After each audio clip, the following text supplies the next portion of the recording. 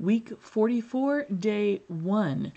And now we see yet another hinge point. Jesus going into Jerusalem. We're starting that final week leading up to the crucifixion. And so here on day 1, and it's a lot to say, Matthew 21, verses 1 through 22, and chapter 26, verses 6 through 13. Mark chapter 11, 1 through 26, and chapter 14, verses 3 through 9. Luke chapter 19, verses 28 through 48, and John chapter 2, verses 13 through 25, and chapters 11, verse 55 through chapter 12, verse 36.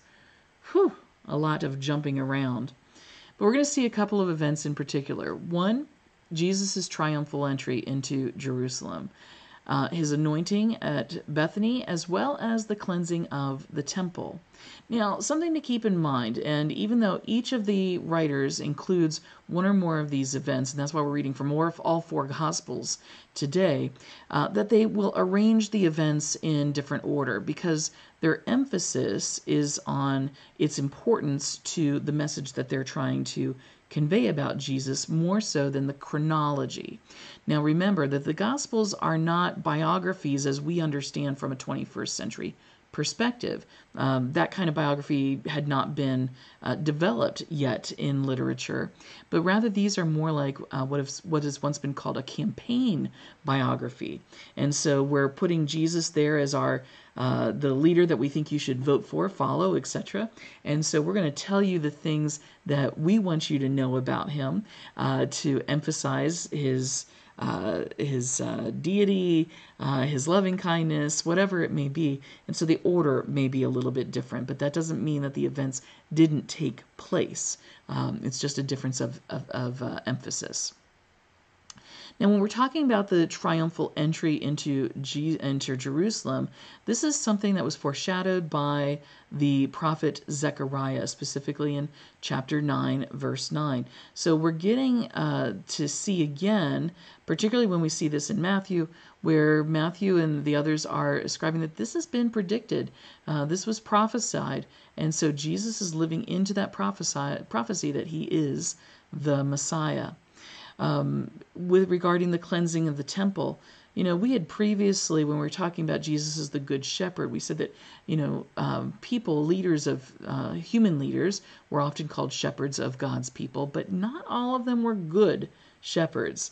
And so here again, Isaiah 56 verse 7 and Jeremiah 7 verse 11 emphasizes how human leaders could become corrupt.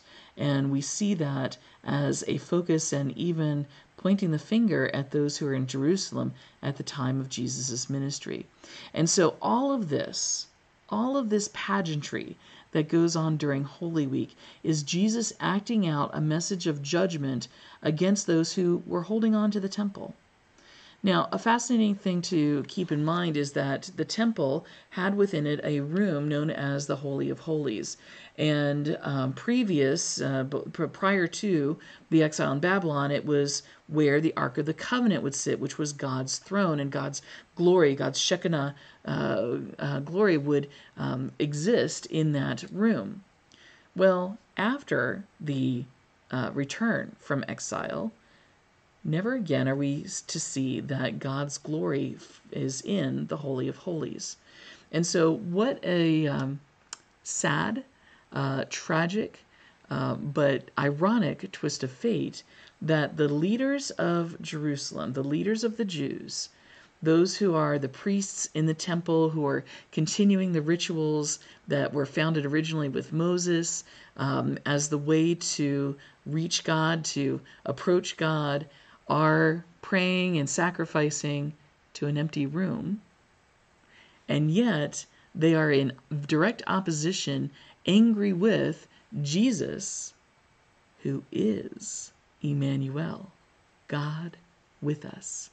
And so they continue old rituals, old habits, in order to pray and make sacrifices to an empty space, rather than recognizing God in their midst. Do you know God is in your midst today? If you are a believer in Jesus Christ, Jesus has also promised to you indwelling by the Holy Spirit to guide your paths, to answer your questions, to be your advocate before the most holy God. Have you recognized, have you thanked God for offering that gift of God's presence with you all the time, everywhere? Not an empty building, but God Himself in you.